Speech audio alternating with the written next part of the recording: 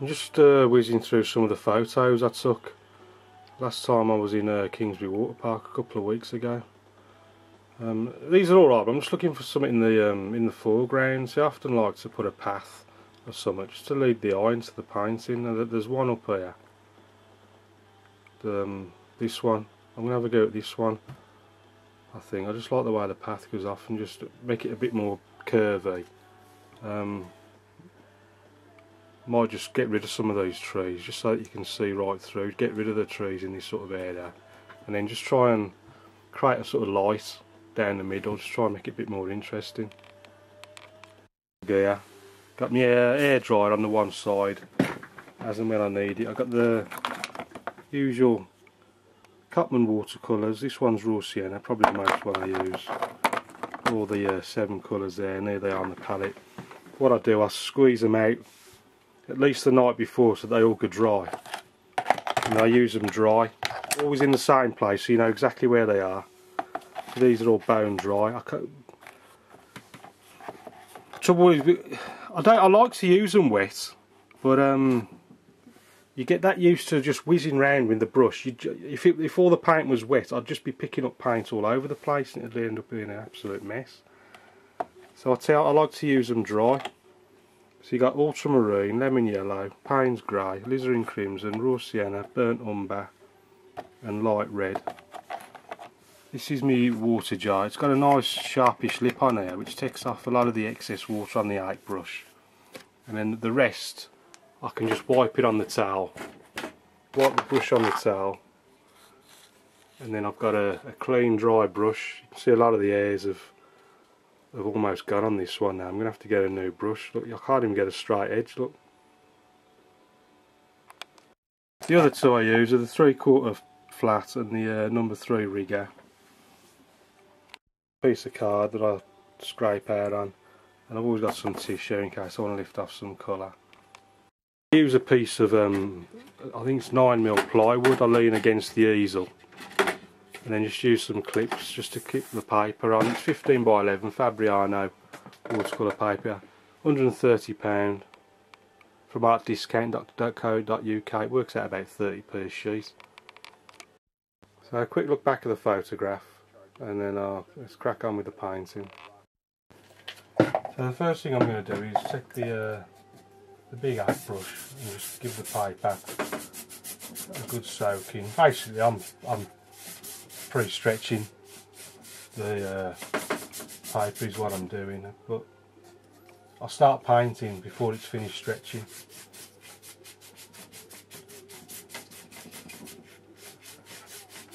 So the easiest way I know of creating a nice sort of light effect is to give it a good soak, and then go in. Might first go in with some raw sienna,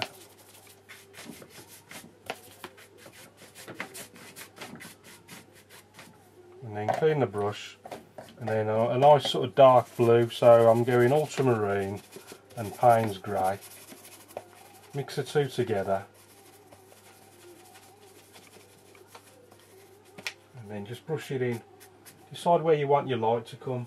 So I'm going somewhere like that. So I'm going to come in and leave that bit down the middle.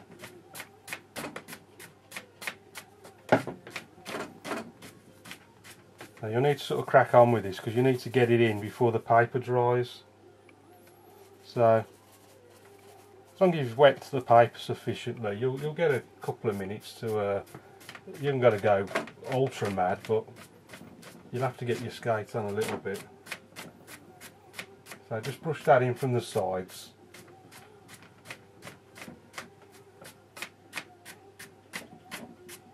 Remember to just preserving that light bit down the middle, and then same colours, same sky colours, and we'll put in the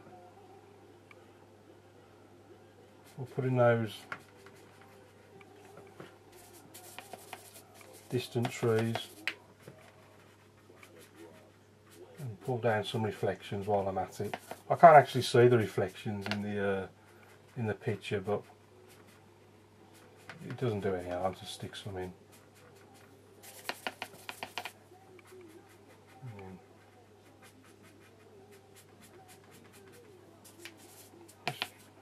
trying to vary the colour as I go along.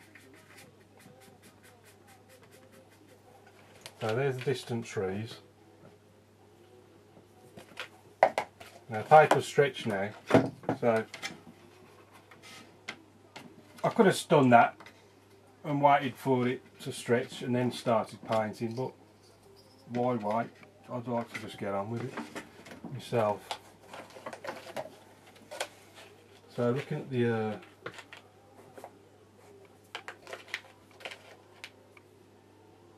photo now, if I think what I might do is give it a quick dry.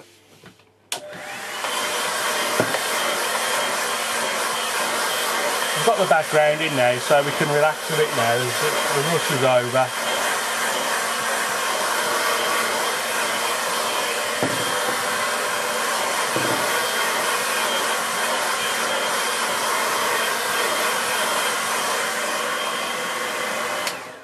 It doesn't have to be bone dry, as long as it's sufficiently dried so that you can see the contrast now. There's a hair there, but I am going to wait until that's bone dry before I start messing about touching the paper.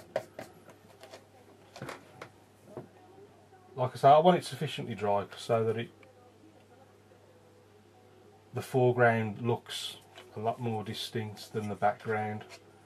The background's got all these soft edges, and see, because I put it on while the paper was still wet, you've got the soft edges.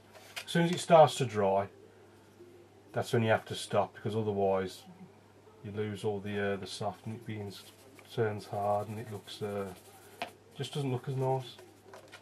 So first thing I'm going to do with these these trees in the middle.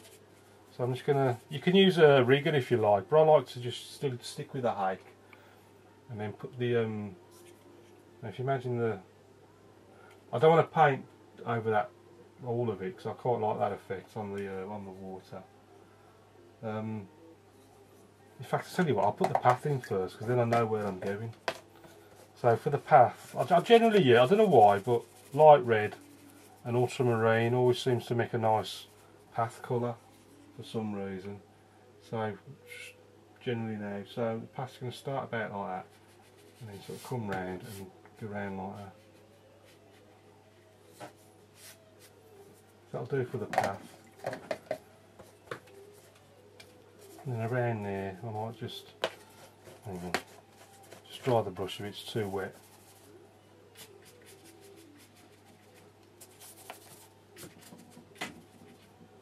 Now there's some bushes going to go up there. I'm just putting this landing around the path. So I'm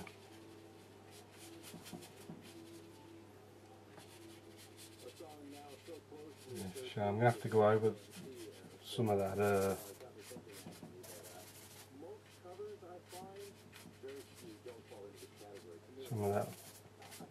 lighter area.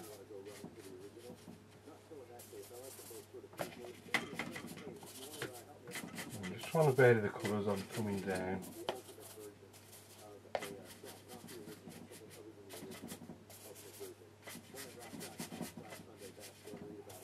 And if I just get nice and dark by the path, I can then really emphasise it with the just a little piece of card. Anything. This is like a corner of like a little credit card or something.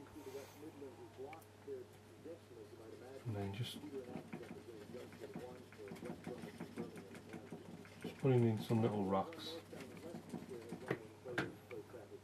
just to emphasise.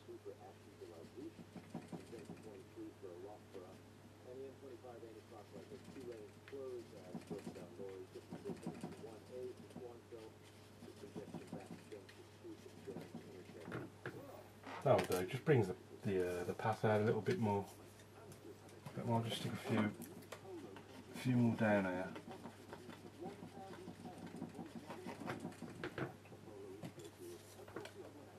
So now I've got that in, I know where I'm going now. So first